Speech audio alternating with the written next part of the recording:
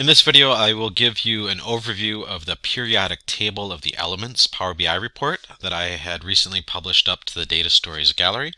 I received several questions on how certain aspects of the report were built.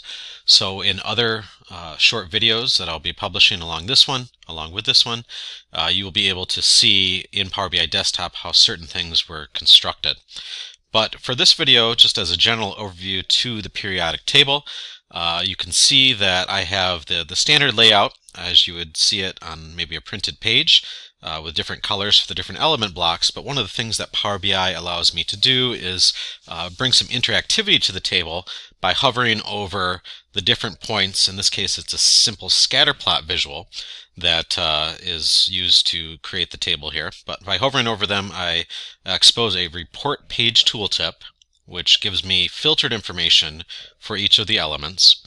There's also a button up here where I can click and compare trends. And the secret technology behind this is simply bookmarking. And when the bookmark is displayed, it's showing and hiding certain visuals.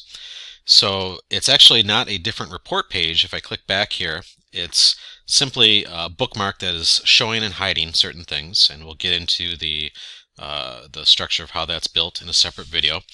What's unique about this visualization is that I have a slicer up at the top that will change the conditional formatting for the scatter plot based on the slicer selection.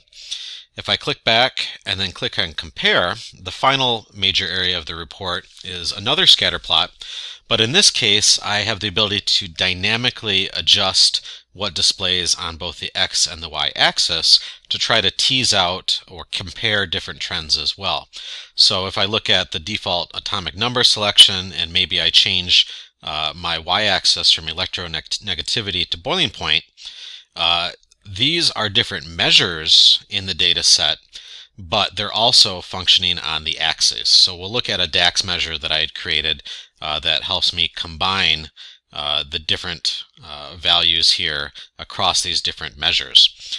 So stick with me, and in this other series of short videos, you'll be able to break down how this was built kind of page by page.